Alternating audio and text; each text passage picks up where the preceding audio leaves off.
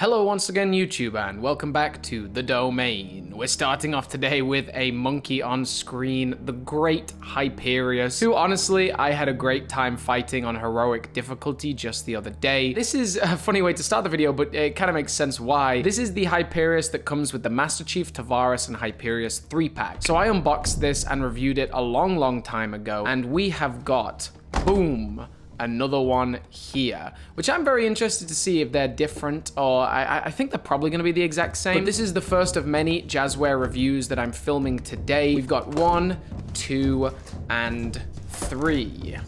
A little Banished army, more just some backup for the monkey boy Hyperius himself. We got an elite mercenary. This one I'm really excited about, just screams Combat Evolved vibes to me. Then we've got a Jackal Raider and the legend Hyperius. Mr. Tubster. I've always said this figure is way too fat in my opinion. Has big cankles and he's a chunky boy. He's a chunky chief. He's the chunkiest of monkeys. Yeah, shout out to Chunky Chief. Well, a little shout out to Chunky Chief, you know, best commenter out there. Hyperius, Jackal Raider, Elite Mercenary. These were all scored from big lots for only $10 by a good friend of mine, Mega Construx creator, and I thank him very much for that. I'm really going to enjoy unboxing and reviewing these today. And they are all from Series 3, the World of Halo scale. We've got the Sanghili Monkey and Jackal, and then we've got a Master Chief EOD and the Spartan Cavallino. But yeah, we've got the Elite here.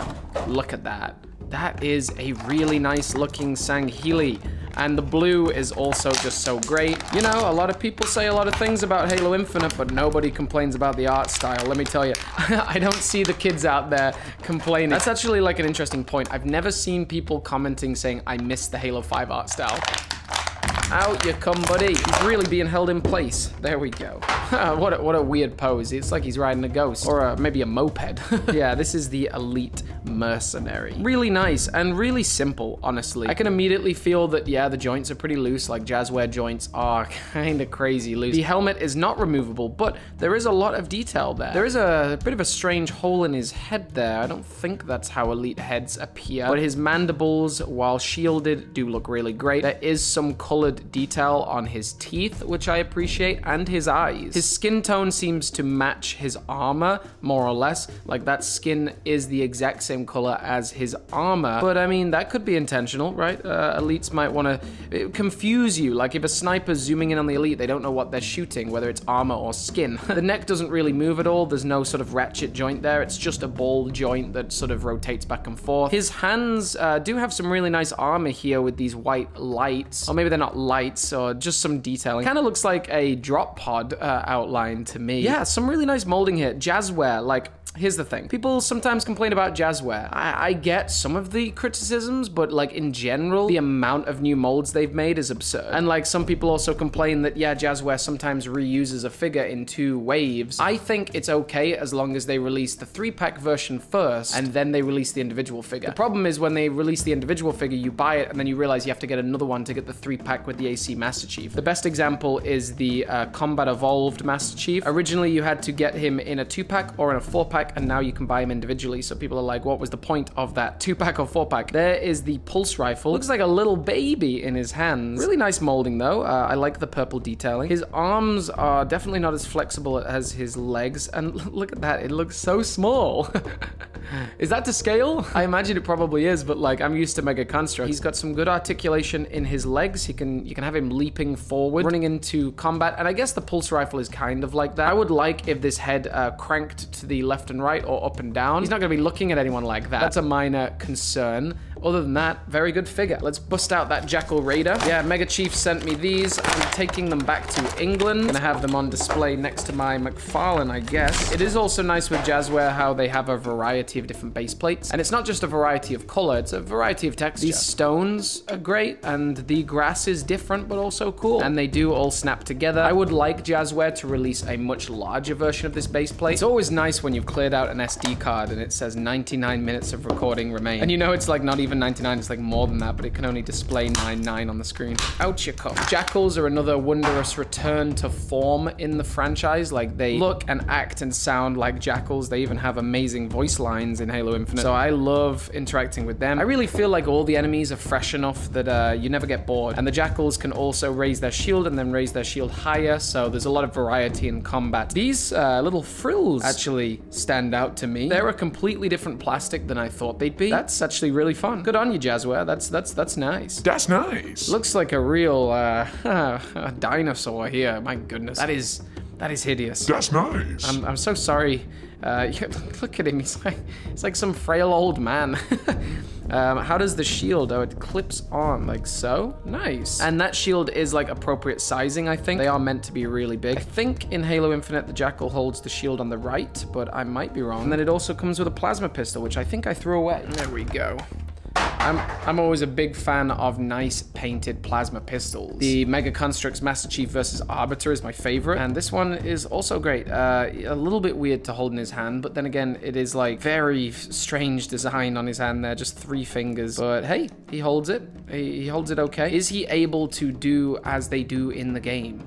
Put it like that, and then put it like that. Yeah, I think that pretty much works. I like that the jackals can now aim over the top. It definitely keeps it fresh, like when you're taking out a load of jackals with a BR, it's not just so obvious how it's gonna be done. Yeah, the plasma pistol looks great. This nice translucent plastic is dope. The red matches his armor and his frills. They've got a theme here of matching different parts. Really dope. The same yellow eyes as the elite mercenary. Actually, a lot of colors here. You know, we've got the basic skin tone, but the skin has a lot of texture on it. Like, this is definitely detailed. A lot of like sort of dry brushing on there. The neck, yeah, has way more articulation. Look at that. Way better than the, oh gosh.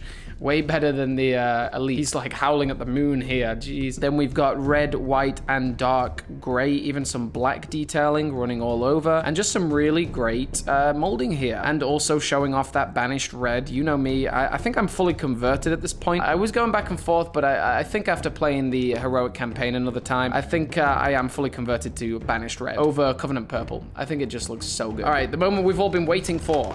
Is the Hyperius the same? I imagine definitely it will be. But let's find out together, shall we, folks? This guy needed 2 white tags to hold him into place because he's such a chunky boy. Out you go.